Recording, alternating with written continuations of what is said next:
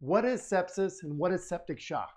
How do you define it? How do you screen for it? What are the risk factors? We're going to crush it all today at Citizen Surgeon.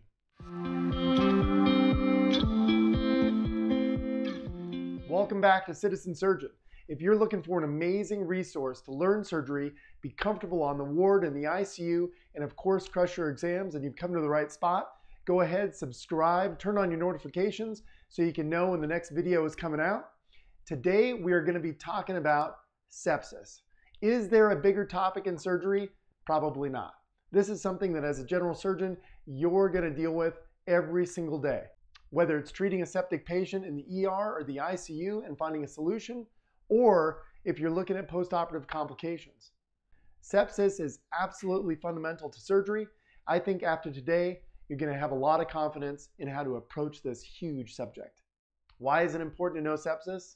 Just like I said, take that 7-year-old who presents to the ED with abdominal pain. He's tachycardic, has involuntary guarding in the right lower quadrant. How are you going to know if he's septic and needs resuscitation? Take that postoperative patient who comes back and you're thinking that he has an anastomotic leak. How are you going to approach that? How are you going to treat that patient? So let's talk about it with a clinical example. We're going to go over it now, and then at the end of the video, we're going to go over it again and make sure we learn all the components of sepsis. So you have a 68-year-old male that presents 5 days after a low anterior resection for rectal cancer. He's got abdominal pain, fever, and involuntary guarding in the left lower quadrant. He has a little bit of confusion. His white cell count's elevated. What are you going to do now? What are the risk factors for sepsis in this patient? How do you screen for sepsis in this patient? What do you need to accomplish in the first hour with this patient? And ultimately, how are you going to treat him? So sepsis is a huge topic. I think if you master sepsis, you can save lives. Think about it. Over 50 million cases a year, 11 million deaths. Sepsis is responsible for 20% of all deaths, and it's on the rise. With an aging population, the greatest incidence of sepsis is in those over 65. So that gives you a little bit of an idea of how big this topic is. The 3 references today are number 1, the Surviving Sepsis Guidelines. You're going to find this in the description. Number 2 is going to be Savastin's Textbook of Surgery. And number 3 is Norton's Surgery Textbook. All of these are golden references. Surviving Sepsis Guidelines is just something you need to review time and time again. The Norton book is going to give you that basic science overview, and Savastin's is going to hit the clinical bullet points. So let's go ahead and find out, how do we define sepsis?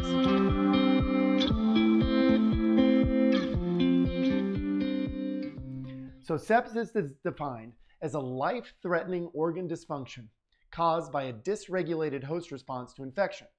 So what's septic shock? Septic shock is sepsis with circulatory and cellular or metabolic dysfunction associated with a higher risk of mortality. Septic shock is also a patient with sepsis who requires vasoactive medications to keep the mean arterial pressure over 65 millimeters mercury, and a lactate is greater than 2 millimoles per liter. So let's get into some causes. If you haven't had a chance to check out my last video on shock, go ahead, check that out. Make sure you have a solid foundation for how to recognize and treat shock, because septic shock is a subset of shock, part of the distributive shock, so make sure you're comfortable with the shock lecture. So what are the most common pathogens when it comes to sepsis? Well, gram-positive are the most common. So think of Staph aureus, MRSA or methicillin-resistant Staph aureus, and Streptococcus. In surgery, we see a lot of gram-negative sepsis. So gram-negatives would be like E. coli or Klebsiella.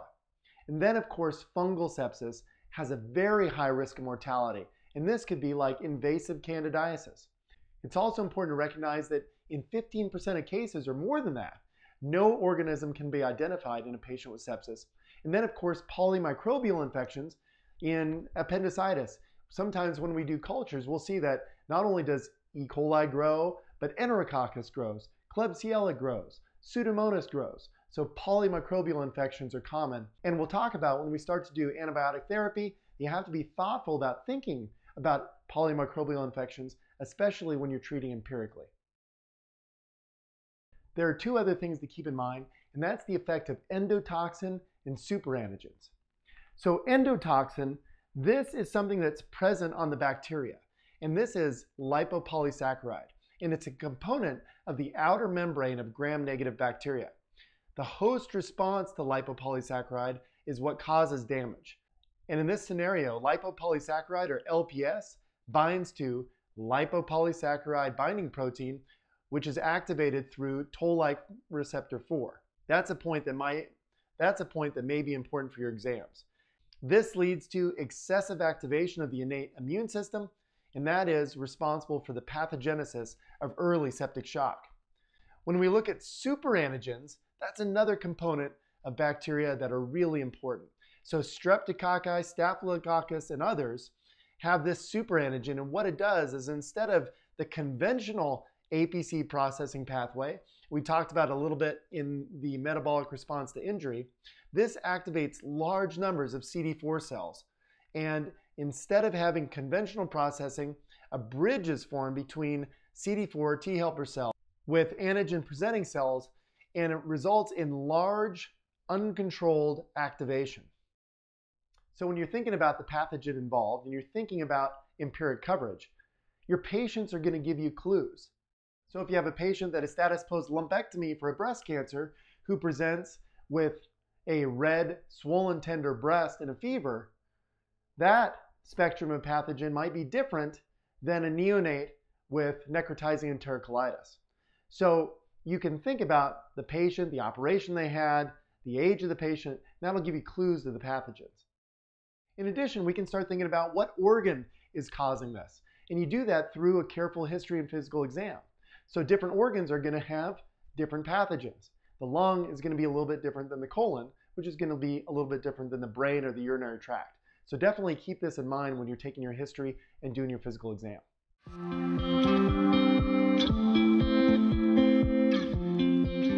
There are a lot of risk factors.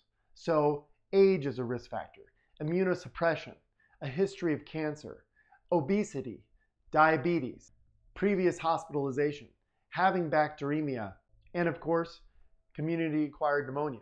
These are all risk factors for having sepsis. And so now we get to screening. And there are a bunch of different screening calculators and methods. I'm going to give you an introduction to 3 here. And one you should know pretty well.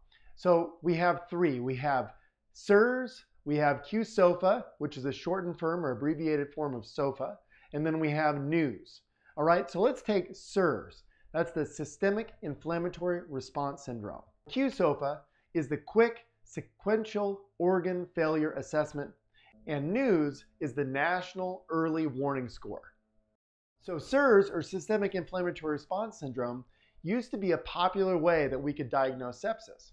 And so you look at the respiratory rate, the heart rate, the white cell count, and the temperature, and if you have 2 or more of these criteria, then you can say that somebody has systemic inflammatory response syndrome.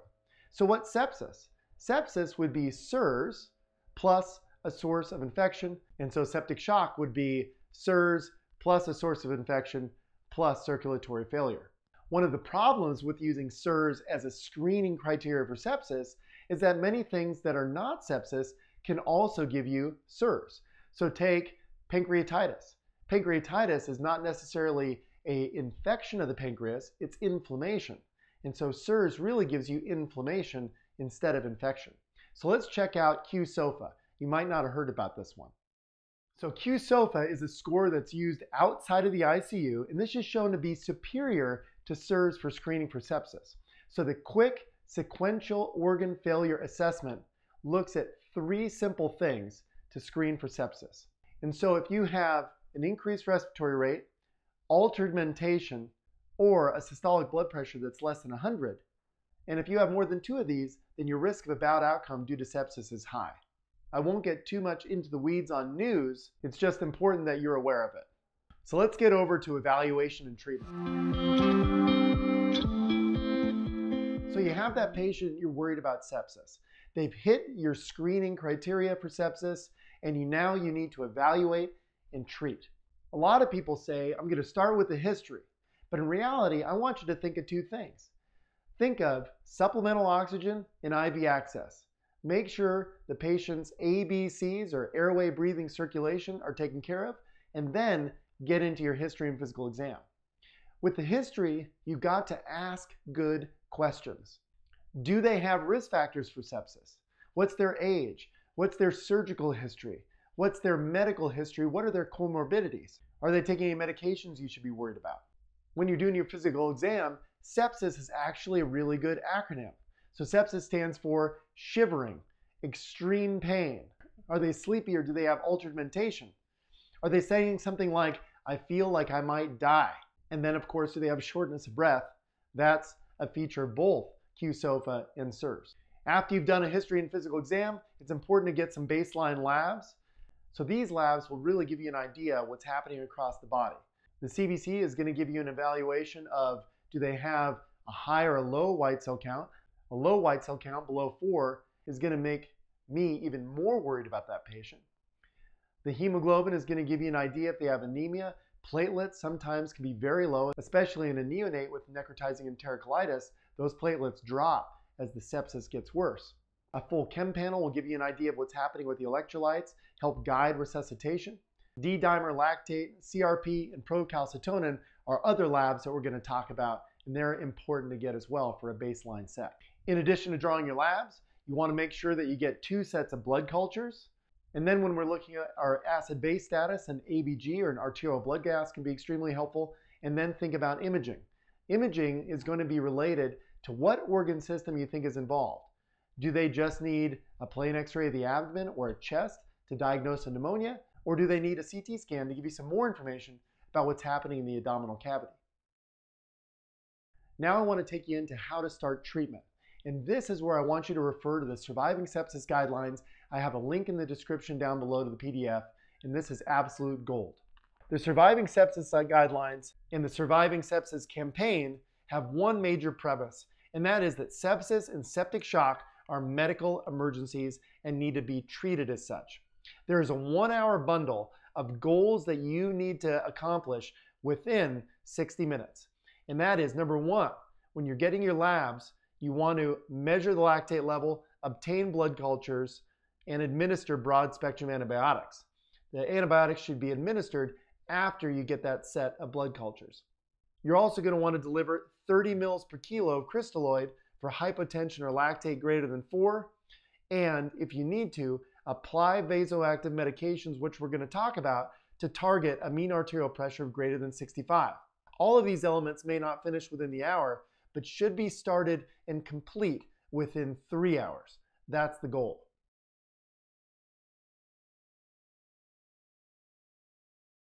Early goal-directed therapy is a topic of conversation. Early goal-directed therapy is really the protocolized resuscitation guided by particular endpoints. Some of those endpoints are central venous pressure or mean arterial pressure or central venous oxygen saturations. The endpoints of resuscitation continue to be a matter of debate. There are a lot of trials that discuss early goal-directed therapy. Some of these are the PROCESS trial, the PROMISE trial, or the ARISE trial. I'll put links to those in the description below. However, one thing that all the trials agree on is in that patient with septic shock, you need to resuscitate with 30 mils per kilo of crystalloid solution within the first 3 hours of diagnosis. So when it comes to antibiotics, the one thing I'm going to say is be thoughtful. I'm not going to go through every antibiotic regimen, but you need to be thoughtful about what antibiotics you're applying. Go back and think about the pathogens. Do you have an antibiotic map in your hospital? Are there resistance patterns? What surgery and what organ did you operate on? What are the comorbidities? What's the immune status? How about the age? And of course, are there any devices in the patient? This is going to give you an idea about what antibiotics you should start with. The 4 important concepts I want you to take away with antibiotics are number 1, broad spectrum, the right dose, the right duration, and de-escalation when they're no longer necessary. The antibiotic regimen that you choose, and this is a great paper, another link in the description below, has a dramatic effect. If you miss the antibiotic and you miss the pathogen, survival goes down by 5-fold. So it's really important that you cover the right pathogen with the right antibiotic. So in surgery, what do we like to do? We like to get source control. So think about source control. Do you need to drain an abscess? Do you need to debride necrosis like in necrotizing fasciitis? Do you need to think about removing a device? Is this a catheter-associated UTI? Or is this an infection of a central line? Then, of course, there's surgical control. So is this a patient with diverticulitis or appendicitis or a perforated duodenal ulcer? All that is going to be guided by that history, physical exam, and workup. Now what I'd like to do is get a little bit into vasoactive medications. This can be a little confusing, but I'm going to teach it to you with an alpha beta meter. If you haven't seen this before, I think you're going to love it. If you need to add a vasoactive medication to augment your mean arterial pressure, you want to start with norepinephrine.